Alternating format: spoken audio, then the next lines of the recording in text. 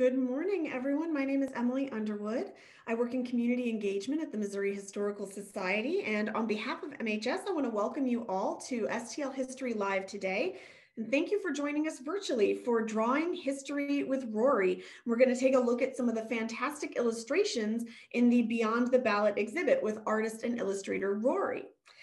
Safety is a top priority, so all of our programming is virtual right now, but the Missouri History Museum is open Wednesday through Sunday with several safety precautions in place. We'd love for you to visit if you feel safe doing so. Advanced reservations are required to visit any of the Missouri Historical Society locations. That includes the museum, also our Library and Research Center, and Soldiers Memorial Military Museum. And you can visit mohistory.org to plan your visit and reserve free tickets.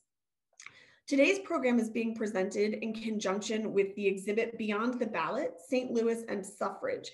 It's presented by Wells Fargo. I want to thank them for their support. And I also want to thank Emerson, who is our education sponsor. I know that some of you watching are Missouri Historical Society members, so I also want to thank you. We are so appreciative of your support. If you're not a member, we'd love for you to consider joining today, and you can find out more information about our membership program at mohistory.org/support. And we also want to sincerely thank everybody in the St. Louis City and County region for your tax contributions through the Zoo Museum Tax District. Just a couple quick things before we get started.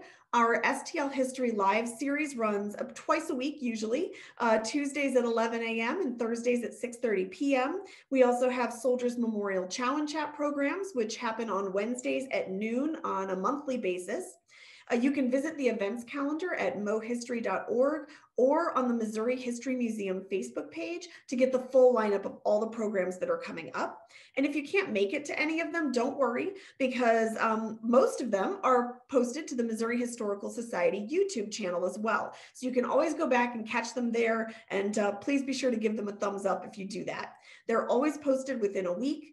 And then finally, we want to get some feedback from you today. So you'll notice at some point during the program, a survey is going to pop up. It's called a Kobo Toolbox survey. It's going to open in another tab in your browser.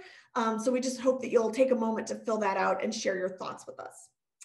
All right, so we're going to get to it. I am so happy to have Rori with us today. She did all of the amazing illustrations for both the Beyond the Ballot exhibit and the book Groundbreakers, Rule Breakers, and Rebels, written by Katie Moon, who was the exhibit content lead. And of course, by the way, you can purchase that at the Missouri History Museum shop or on our website, again, mohistory.org. And Rori has joined me on the screen. So she and I are just going to have a bit of a conversation today about her illustrations, the process for creating them. And if you have any questions for Rori, you can go ahead and just put those in the Q&A at any time. And we're going to try to get to as many of those as we can.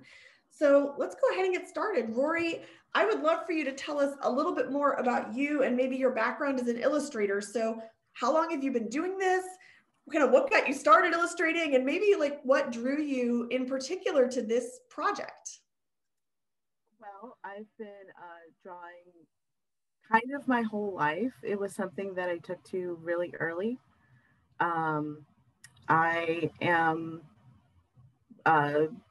St. Louis born and grew up. Sorry, I'm a little nervous. I'm not used to public speaking. I think it's just always been the way I have expressed myself. And so I originally started college for fine art, and it really didn't click. And I was lucky enough to have an instructor that was like, hey, why don't you check out commercial art? Why don't you check out graphic design and illustration? And I was like, yeah, this is what I want to do for the rest of my life. And it's just gone from there. I started college here at St. Louis Community College, Merrimack, and I finished up at Columbia College in Chicago, and then moved back here to St. Louis. And what was it about this particular project where did you always do kind of historic illustrations, or was this something new for you? I have been doing historic illustrations probably since 2012. I started really doing it. History has always been something I'm really interested in ever since I was like a little kid, and especially women's history. I always looked to history to find role models. Uh, so yeah, it's just something that I've always loved. And when I saw the call for this, I was like, well, this is perfect. This is exactly me. Um, and it's funny because there's actually a friend of mine who forwarded the call to me and was like, I think this project has your name on it. Um, Now it so literally does have your name on yeah, it. so, so thank you, Andrea.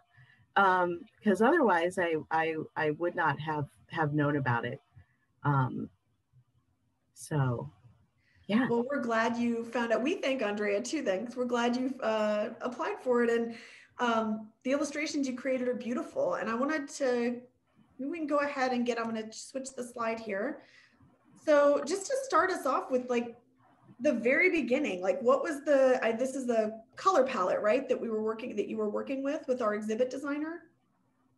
Yeah, I was working with Emily, and you know, when we started meeting, they had picked out or the colors for the exhibit, and since the illustrations were going to be so prominent, I mean, they're, I don't know, like 7 feet, 8 feet tall, Bigger than life maybe. size, right? Yeah, yeah, they're huge, um, and so they're very much a part of the color scheme. So it was very important to um, create illustrations that did not clash Mhm. and complemented the rest of the colors in the exhibit, so it would feel very whole. So once you knew kind of what you were working with color wise, what was the next? I know we have these images of sort of mock-ups. Is that the next step or what? How did that Yeah, work? a little bit, yeah, because the thing about it is like the background color is so prominent. Mhm. That was something that we knew we really wanted to figure out. Like, do we want to have kind of this rainbow of colors, purples and greens and blues, and or do we want to settle on one color? And while I was doing this, I was also starting the kind of initial sketches. Mhm. Um, so the yellows were looking really good in those. So we settled on, and also yellow is a prominent color in suffrage, especially with like the uh, the Golden Umbrella Parade that's in the second part of the exhibit. So it felt right to do these golden yellow colors. We have this is a little bit more of a finished look at the mock-ups, I think. Yes, and so this was as I was getting the sketches, and you can kind of see generally in my process, I usually don't do color this early unless it is part of a larger project where the color is really integral to the piece. Mm. Um, so here it was important to lay out the colors in the order that they were going to be in the exhibit, so that for one thing, everything kind of flowed nicely visually, but also so that no one was too similar Mm. um, aside another similar um, subject, because there is a little bit that we have a lot more diversity of clothing styles, right? In the modern era, and it was a very similar silhouette um, in this time period that we're working with. So that was definitely an important thing to consider. And we have a question. Actually, we're going to come back to it. I just want to acknowledge we got a question in the Q&A about how you stylize faces and if you used multiple images. And we're actually going to dig in a minute to like 4 specific women that you drew. Some of them you had no images for, so we'll get to that. But I did want to just show we have a couple of images of you drawing. And I don't think this is one from the gallery, right? This is one that you're... Yes, this is Martha Gellhorn from the book. Okay, wonderful. So there's a couple of pictures kind of early in the sketching and then colorizing that picture. And so let's go ahead and dig in. The first one we have is Francois Leduc, and you can see if there was a picture of the woman that you worked with, I will have that on the screen. So you can see that did not exist for Francois Leduc. And maybe you can talk about, and this is actually the first iteration of her. So maybe you can talk about your sort of early process with her working with no photo. And then we'll get to the second version of her in a minute.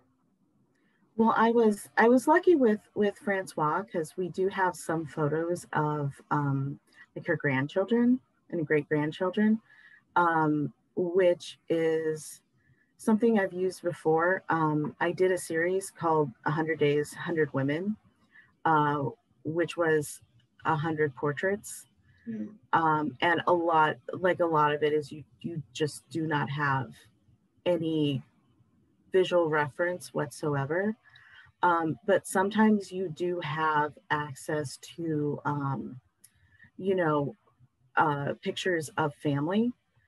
And that is really helpful because then you can at least say like, you can, it's not certain. You can never, because sometimes people don't look like other members of their family, but you can at least make an approximation.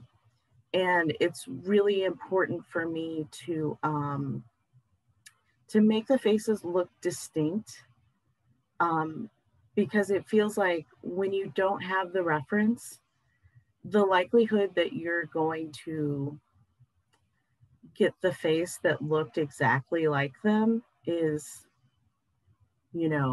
about 0.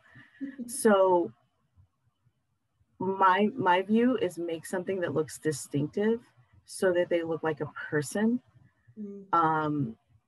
rather than an amalgamation of people, because I think that there's like, you can start to put a distance between yourself and the art and the subject. If it doesn't look distinctive, if it doesn't look like a person, then it just kind of starts to look like, a logo or something. And since these are historical people, I'm sorry, I've lost, there we go. Sorry, I lost the video for a second.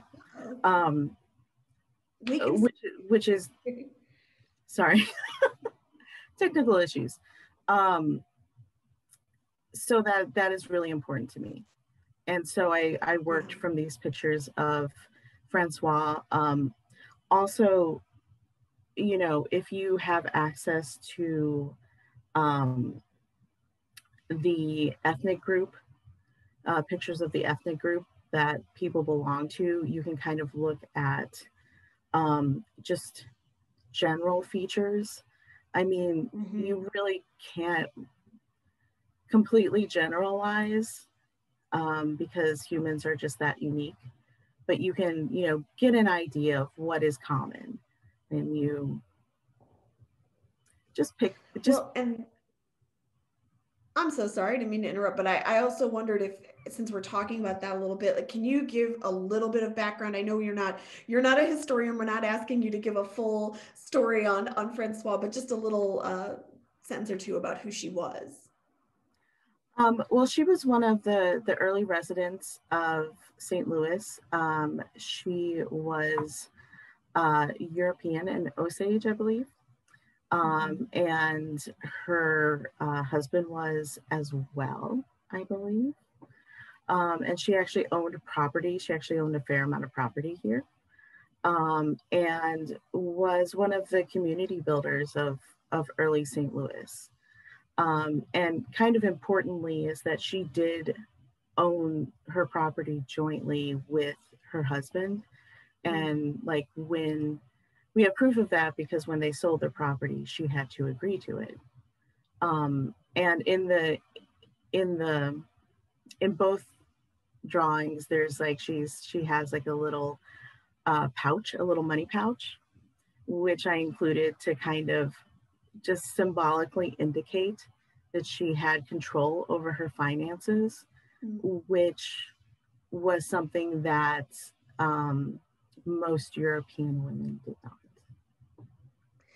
And I had mentioned at the beginning when we pulled this up that this was the first version of the drawing. Can you talk about why you ended up doing a second version of it? Yes. So this first version was based on a lot of, well, for one thing, like Von Fool's watercolors of kind of the fashion that people wore in early St. Louis and other research. And once it was completed, Katie ran it by some members of Francois' family, as well as the Osage Nation. And they gave me like invaluable feedback about what she was more likely to wear. Which when you're doing this kind of illustration, those kind of resources they're truly invaluable to have people who really know the subject, because you can do exhaustive research and still, if you have someone who has that cultural knowledge, right, they're going to give you more. So here's the next sketch version, and then there's the final version. So I noticed like a lot of changes, actually, colors and the wrap and her hat. Yes, the hat was changed to a little more of the Brittany bonnet that was common at the time. The method we settled on for the women that we had no idea what they looked like was to do this kind of head covering, which was pretty easy because everyone wore hats up to like 50 years ago.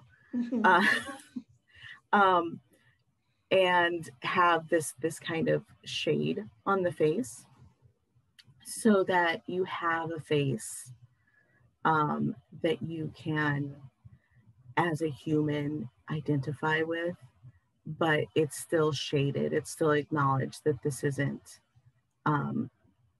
necessarily representative of what they in reality look like. Got it.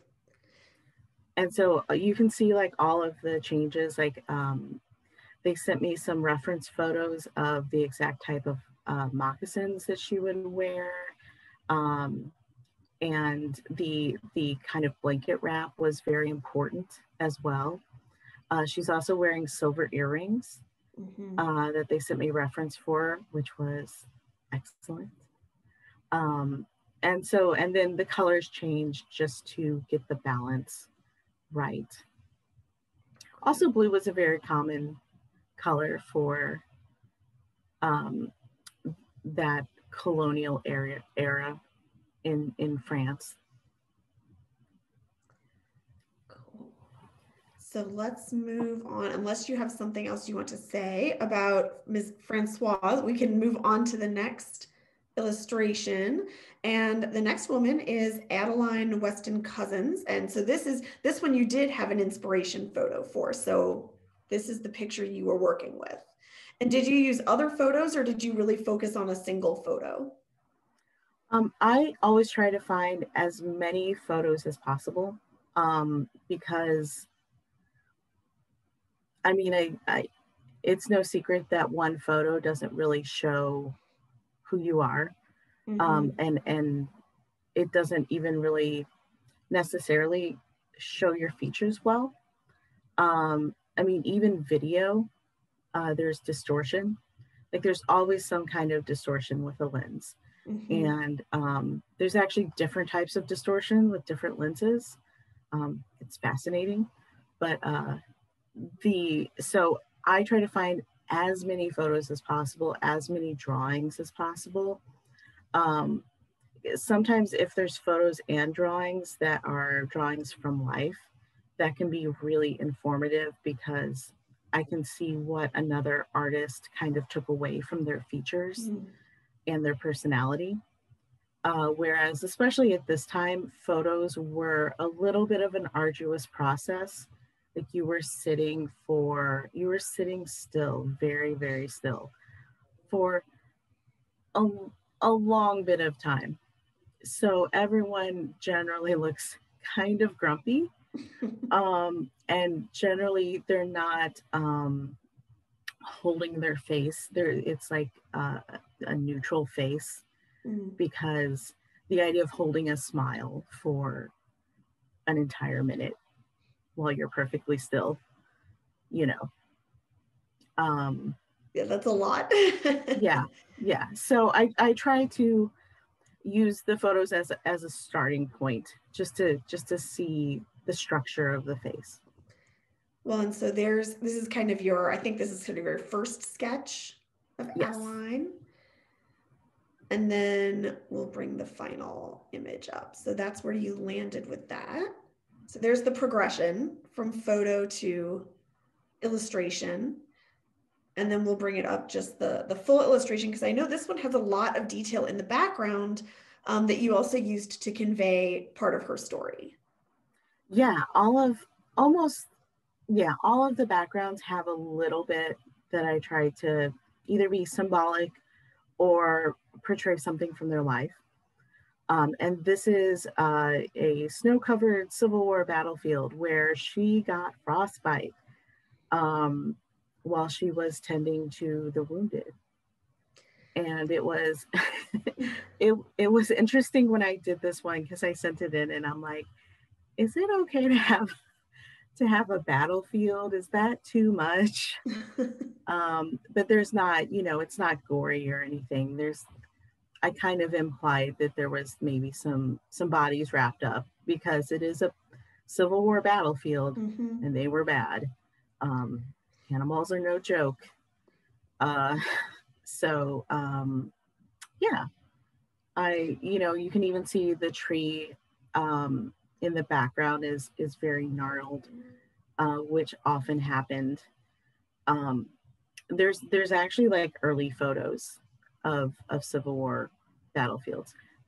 Not for the faint-hearted, but it is interesting that when we think of that time, that there is photography of it. Mm. And so she was a nurse on the battlefield. Is there anything else about her story that we should share right now? She also was on medical ships that were riverboats, I should say, not ships. Um, they had hospital riverboats that they attended the wounded, and that was where she spent generally most of her time. Um, I did look at pictures of the hospital riverboats, and unfortunately, they they don't necessarily look in the interior like it's necessarily a riverboat, Mm. unless you know what that looks like. And I already had the portrait of Mary Meacham had a steamboat in the background, so I didn't want to just put one in the background, which would be similar.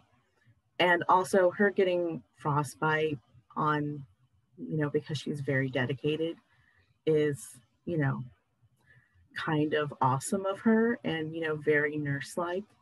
So I felt like that illustrated her tenaciousness and her dedication, although she also got wounded on a riverboat. So she was just like, you know it is something, because a lot of the Civil War nurses had to fight really hard to get any pension. Mm. Sometimes they were given a pension and then it was taken away. Sometimes they never got it. And they were in harm's way, and they were integral in, saving lives during the war. So it's good that nowadays we recognize that. Right. It was not so much recognized in the Civil War. Well, hopefully it's getting recognized a little bit now through the exhibit also, and looking back, and that's the whole point of the exhibit, right? Recognizing all these great women who, Right. many of whose names have fallen, out of the popular imagination. So although some of the names you'll certainly have heard, probably not the next woman. Her name is Priscilla Henry.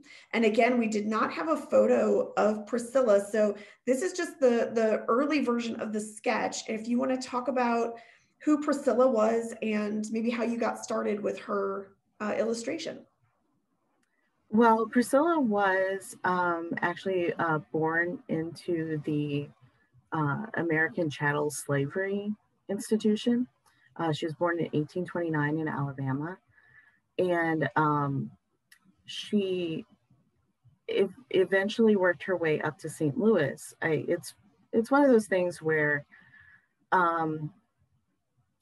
oftentimes there is very sparse details of someone's life. So you just have to kind of think about what generally happened. So she was probably emancipated after the war, but I don't know for sure. But she came to St. Louis and started up a brothel business. So she was a proprietor of brothels, or as they are sometimes called, bawdy houses, which were quite popular. As big you can imagine, there's a little bit of Vegas in St. Louis at the time.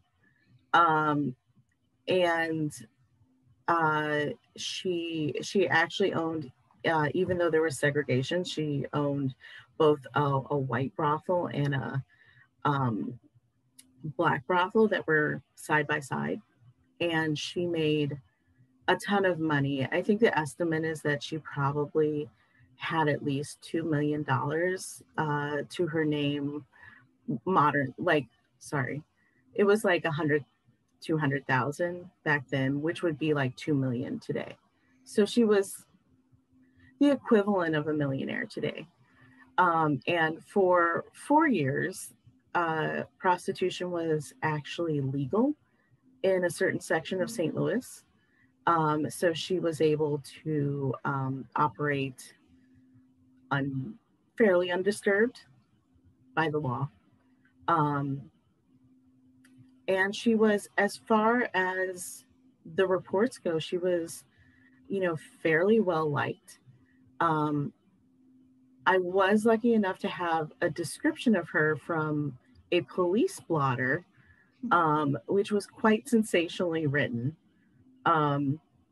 as most news was at the time, about a scuffle that happened. And it described her, I believe, as stout and saddle colored, which is rude. I don't think any woman wants to be compared to any kind of leather.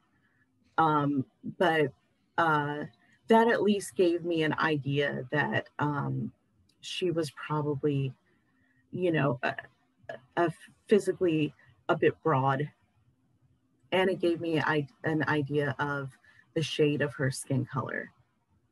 And actually, let's go ahead then. So there's the sketch with some shading. And again, you've got the shaded face under the hat, like we had with Francoise. And then there's the, the final version of the illustration. And we can go to the full screen version of that to take a look again. So there's fairly good reference out there for Victorian era clothing. I actually put her in something a bit fancy, fancier than would be normal day wear, because I felt like there's sometimes a little bit of defiance in being dressed boldly, especially in um, a very restrained society and a very stratified society like she was living in. And it seemed like she was a very bold person, maybe even a bit intimidating in her confidence. So I wanted to express that not only with her pose, but that she would wear finery, and it would be a bit of a defiant finery. Like, I'm not going to fade into the background just so you don't have to acknowledge that I exist. And you had mentioned previously about working with a particular color scheme also. I don't know, when we've chatted before, you talked about some of the colors having to kind of maybe move away from, like slightly away from what would have been the most realistic color palette to like fit with the exhibit and make sure everything was aligned. And I don't know if that was the case here, but I'm curious about that. Yes, definitely. There were, kind of mauve and purple dresses that was a popular color. Um, but I don't, they weren't quite as bright.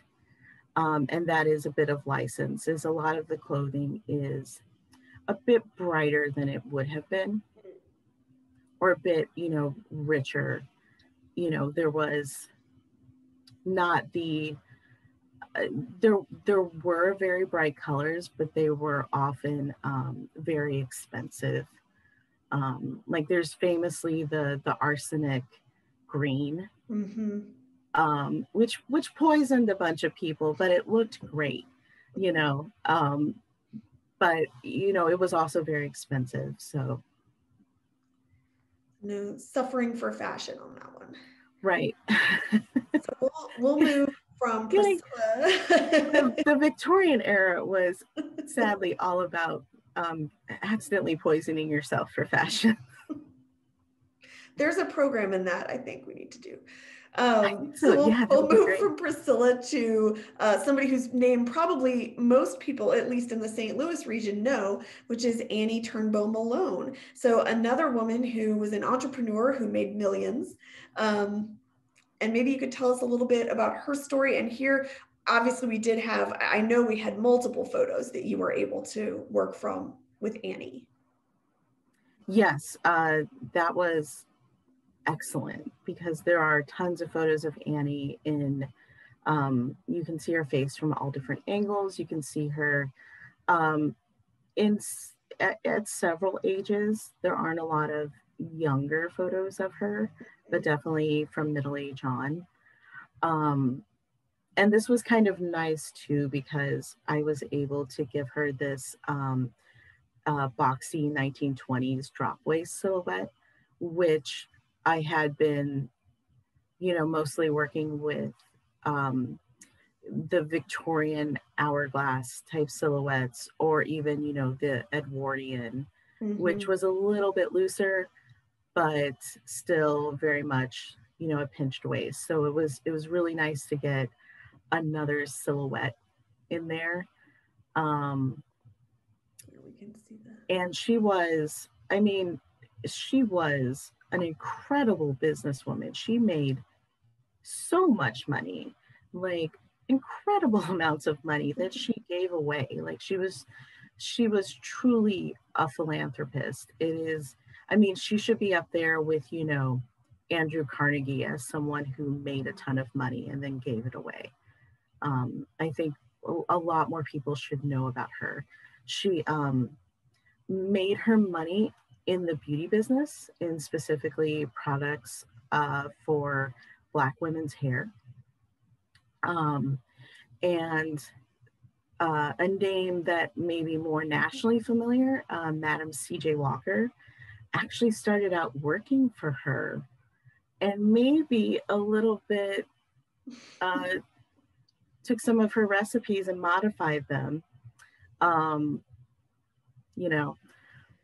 but they weren't copyrighted. So that's how she ended up starting the Poro brand, is to initially copyright her work. And then it ended up just being something where she opened the Poro College, which in the sketch you can see there's I was going to put that in there, and then it just felt too busy because, you know, you want the focus to be on the subject and not too much the background. And I felt like it was just getting too busy. And I also felt like having this column that said Poro kind of symbolically said that this was a thing that she built. Right. You know, because columns hold things up. Right. Oh, I love that. Oh. And here we'll get a closer up look at the beautiful final illustration here. And there's some, I think that it's maybe not known where Poro comes from. There's some talk that it is like a Mende word, which is like from Sierra Leone. And then there is some talk that it was just the first two letters from her and her sister's last names, which at the time was Pope and Roberts, which also makes sense. But it's mysterious. So we don't know.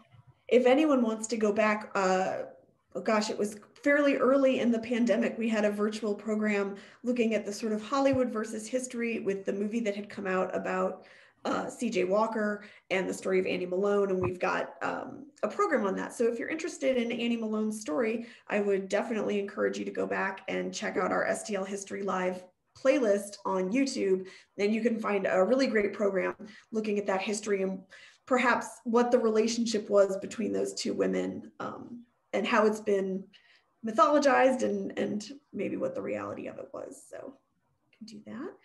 And those are the four women we're talking about today, but I wanted to share, we had hoped to do a live demo of the drawing and the cameras just weren't cooperating with us to get that set up. But Rory did send me this little time-lapse video. So I'm gonna show this, and again, this is not a woman who's in the gallery, but she is in the book. This is Josephine Baker. And Rory, if you could just maybe tell us what we're seeing as we are watching the video. I'm gonna go ahead and start it. Okay, well, this is on a larger display. This is my at-home desktop display. And I'm using a program called Clip Studio.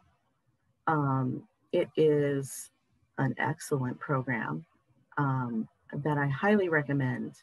It's fairly affordable, but it is just wonderful for getting very natural ink outlines. Before I started doing digital drawing, I worked primarily with ink and brush. And so this was the thing that really allowed me to get into digital drawing, because I felt like it could most recreate that feel. Like nothing can quite recreate that, because there is something when you're drawing traditionally, you know, it's all about like the tooth of the paper, and there's just all these little happy accidents that happen. But this is a very good program. And as you can see, I'm able to use a stylus to draw directly onto the screen. And if you look like to the side, you can kind of see these little swatches, and those are all the brush options, the many brush options. I usually only use about 5 of them, but I have like, I don't know, 100, because that's how artists are. And underneath you can see this blue sketch, which is how I start out. You know, I get the sketch right, and then I usually turn it blue. You can turn it any color you want. I'm just used to doing it blue because I used to work traditionally.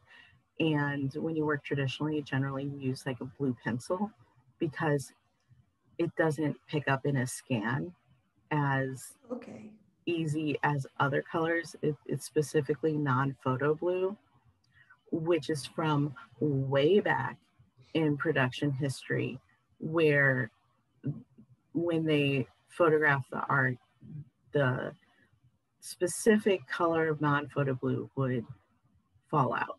So you would just get the crisp black lines. So this is the finished, this is before color, but the finished product of the sketch, which looks beautiful. And you can of course see the colorized, the full color version of it in the book, Groundbreakers, Rule Breakers, and Rebels, which I own, and all of the illustrations look beautiful. It's 50 women. There's 32 women in the exhibit and 50 women in the book. So there's a little bit of a shift from each one. So you've got to see both. And just a reminder, I'm going to take us in a second so you can see what the exhibit looks like with the big, like we said, they're bigger than life size. I know we're looking at them on a screen, so it's hard to get the sense of the scope. And I'm going to show you in a second, but just a reminder, if you have any questions for Rori, go ahead and put those in the Q&A. And let's move forward. Here we go. So this is obviously not the finished exhibit. You can see walls exposed back here, but this is the process. This was right before the pandemic. It was so close. They were getting it up because it was supposed to open at April 4th. Yeah, we of course had to delay that, but it is up now. And we did get to open it to the public finally. And so here you are, Rori, there's Priscilla, who we talked about. She's right back there in the background. And of course, some other wonderful, you can see Mary Meacham, Susan Blow, who you may know had the first public kindergarten, Anna Brackett. Can you remind me, do you remember Anna Brackett's story? Anna Brackett was a education reformer. Wonderful. And then Arsenia Williams, who was also an educator. And a club woman, which is kind of a cool part of Black history that I think maybe is like a little bit talked about, but not like super talked about. But the club women it was clubs of Black women in America who got together to develop their community, but also to politically organize, and in areas of the country where after suffrage, Black women were allowed to vote, because as we know, there were a lot of areas of the country where Black citizens were not allowed to vote, until, much later. much later. They very much swung elections with their organizations. The club women thing is like so cool. Like if you want to just like start Googling it, you'll go down an internet hole and you'll be happy that you did. Happy that you did. There really are so many cool stories, and I'm so impressed with how you brought those stories out in these pictures. And it really is something to see them, like we said, larger than life size. I mean, these are like 7 feet tall women, which I think also speaks to the changes that they did make and the impact that they had on our community here in the St. Louis region. So I think having them that big really gives them the sort of weight, the historical weight and significance that they deserve. Absolutely. And there's often kind of a focus on kind of the really flashy hero type figures of history, but I love that this exhibit focuses on people who were doing, small things that were huge. You don't necessarily know their name, but they help to make the future you're living in. Right. And I'm going to forward to the next. This is just a quick little, so you can get a sense for those of you who are watching of what the gallery sort of looks like. This is just a quick little spin around the exhibit. So you can see the clothes. There's Fanny Sellens. She was a Union. It was wild to see them this big, because as you saw, like I drew the size I drew them. I mean, I would zoom in like 800%, just to make sure, because I knew that they were going to be so big. So, um, I wanted to make sure that there weren't any little weird gaps or, things like that. Which was very different, because usually I draw stuff that is going to be much, much smaller. And we actually, somebody who's watching has a question about how long it took you to do all of these illustrations from start to finish, from when you started planning with the exhibit team to this. It was several months. Let me think.